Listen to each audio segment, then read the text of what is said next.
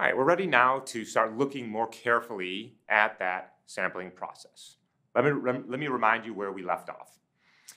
We're going to take a continuous signal, f of x over here, and we're going to multiply it by a impulse train that has a value of 1 at integer multiples of some sampling frequency, t, let's call it.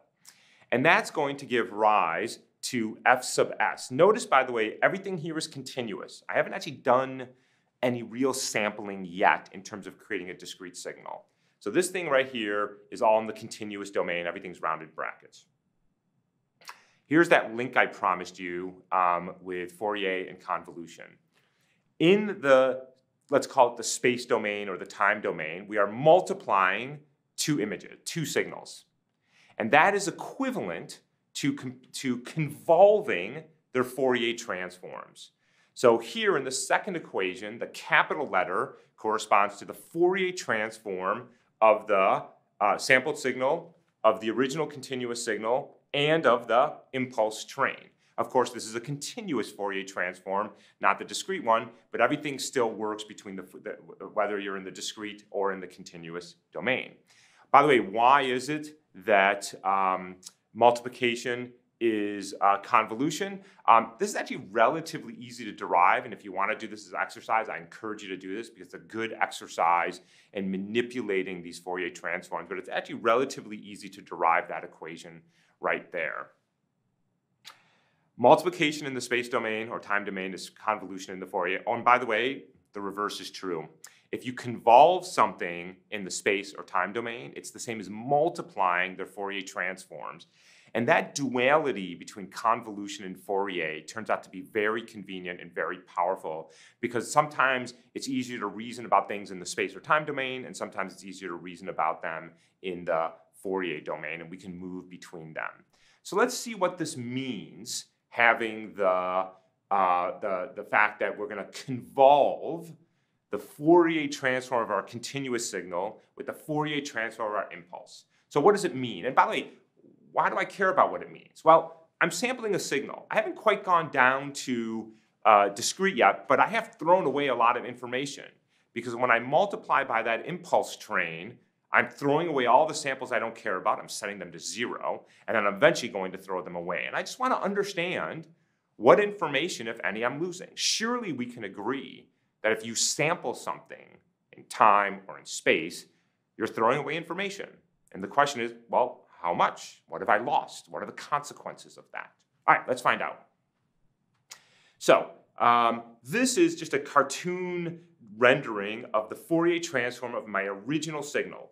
F is the original signal, S is the impulse train, F sub S is the continuous sampled signal. So that's just some whatever, I don't care. It's just some representation. I've just drawn it as a simple triangle here just for simplicity, but it could be any shape.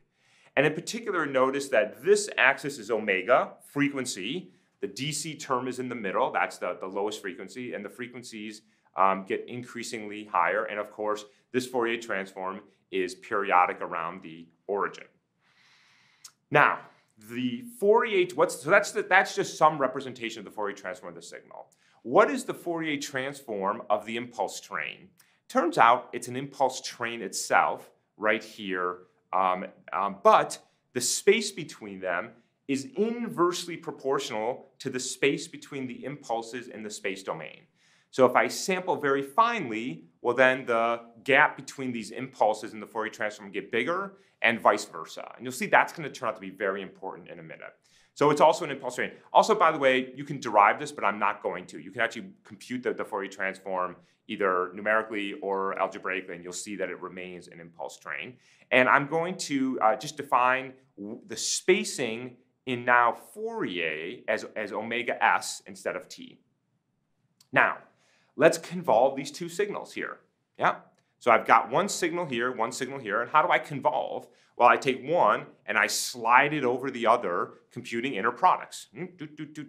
That's what I'm showing you down below here. Okay? And what happens here is notice that the gap between these impulses is not very wide relative to the gap between here. And so when I convolve the two together, I get this weird superposition of this Fourier energy. Yeah, and I've drawn that here with the dotted line, so you can see each one of these little peaks here corresponds to a peak over here. And so as I'm sliding this thing over here, the Fourier transform of the signal through sum, I'm creating these ghosts of it. And so the Fourier transform of this is pretty ugly. Yeah, it's like this weird thing, and it looks like something has gone wrong. Okay, I mean, in terms of what? I've got this signal up here, and it has that Fourier energy, which means that's what information is in the signal. And now when I've sampled it, this is the Fourier energy, which looks different, which means I've done something to the underlying signal which may not be desirable. All right, let's look at another example here. So here what I've done is notice that, oops, I'm over here now. Here's what I've done is that the sampling here is wider. How did that happen? Remember, this is all in the Fourier domain. So the way I make these go wider is I sample more finely. So there's an inverse relationship between this omega s and the sampling density t. As I reduce t, these things spread out. Okay?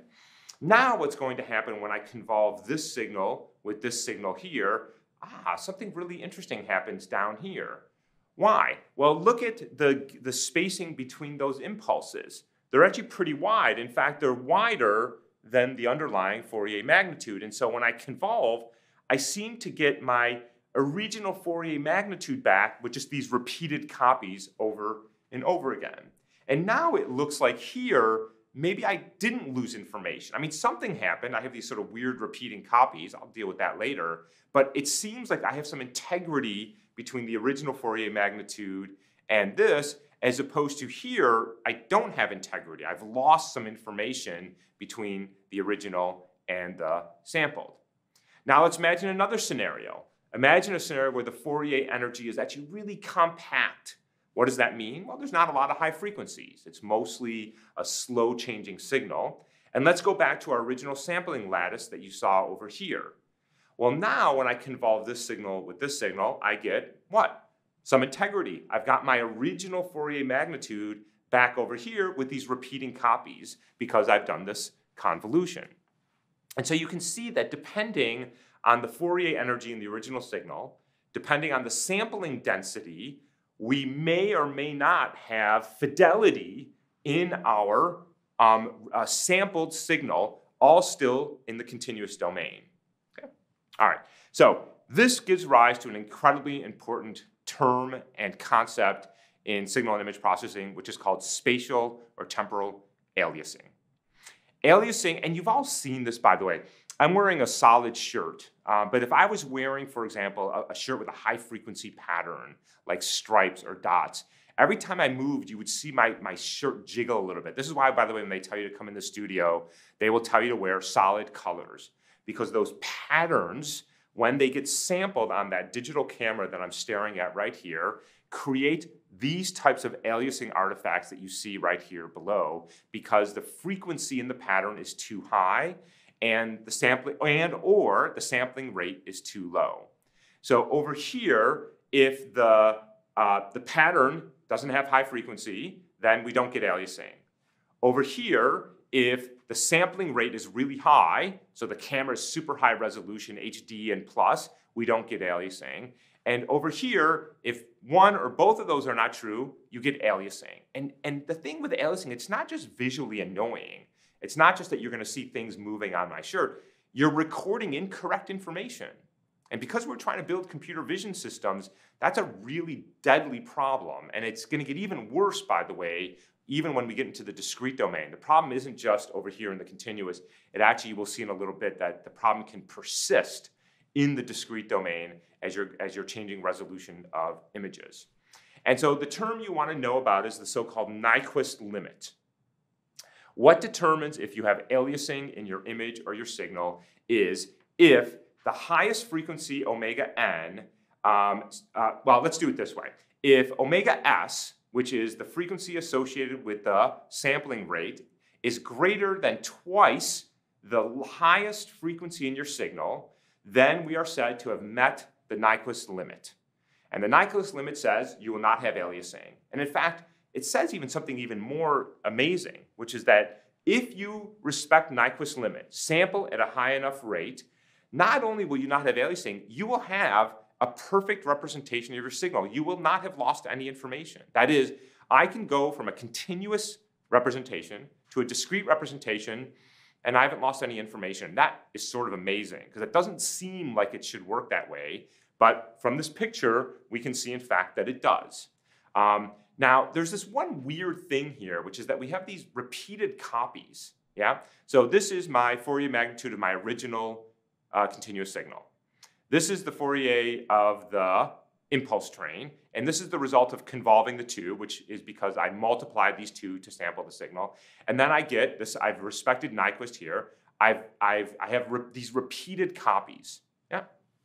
Now, that seems sort of weird. I just want one of those, right? Because that's my Fourier energy right here, and I don't want all these, I just want the one. And so the way I can go backwards in this process is to multiply in the Fourier domain by a so-called box filter, which is this yellow dashed line here that says, give me, so the value of that dashed line is 1, where the Fourier magnitude is what I want, and 0 everywhere else. So think of it as just blocking everything out that you don't want and holding on to this value here. By the way, I'm all entirely in the continuous domain here. So this is mainly a thought exercise. But notice that if I can multiply by this in the Fourier domain, I get back to this, and I've gone through this process and back up, and I haven't lost any information because I've respected Nyquist. That's amazing. Well, how do I multiply by this? Well, I can take the Fourier transform and multiply by this, and then inverse Fourier transform. Or, because multiplication in the Fourier domain is convolution in the space or temporal domain, I can convolve with the inverse Fourier transform of that box filter, which is this guy right here, the so-called ideal sinc filter. Here again, we see this nice relationship between Fourier and magnitude. Multiplication in the space domain is convolution in the Fourier. Multiplication in Fourier is convolution in space. So if I inverse Fourier transform that, I get that filter. And if I convolve my original signal, continuous signal with this, I will have gone back to this and gotten back to where I want. Now in 2D, this all works exactly the same thing. I'm not going to go through all the math and all those pictures because they're exactly the same, but I have to do everything in 2D. But the basic idea is you have a 2D image, f of x, y, continuous. You have a 2D sampling lattice, which is, again, the impulses shifted across your sampling lattice. And that gives you f sub s, your continuous but sampled signal. That's the same as multiplying by, convolving in the Fourier domain by the Fourier transform of the impulse train and the Fourier transform of the signal. And then that inverse process looks something like this. This is the 2D ideal sinc. And we're never going to use these things, by the way, because this is all playing in the Fourier domain, in the continuous domain, which we're not going to do. But we need to understand these concepts because what we're really going to care about, I care about this, don't get me wrong, I care about the fact that if I don't sample my continuous image, my continuous audio, my continuous whatever at the proper rate, then I'm going to have aliasing, which means I'm going to have artifacts in my underlying image or signal that are not a true representation of the world. But it turns out it gets even worse than that, because when you take an image, say, of 1,000 by 1,000 and reduce it to 500 by 500 or 250 by 250, which we do all the time, this exact process that we just went through, continuous to discrete sampling, shows up all over again, and we need to understand that aliasing issue, not just from continuous to discrete, but from discrete to discrete.